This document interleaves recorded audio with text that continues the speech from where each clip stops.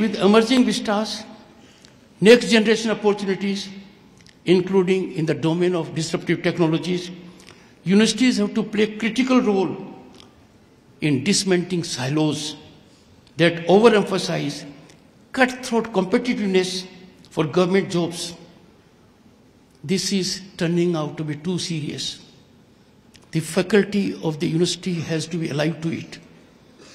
Our youth is getting into a long queue, entering that silo, obsessed with competitiveness, trying to secure a limited opportunity area when we have vast ocean of opportunities.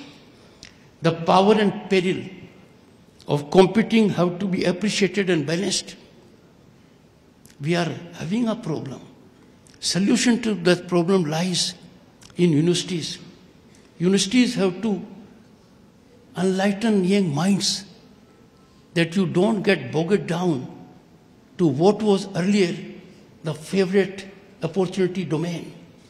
Now the favorite opportunity domains are so varied, so versatile, and availability of vistas is enormous.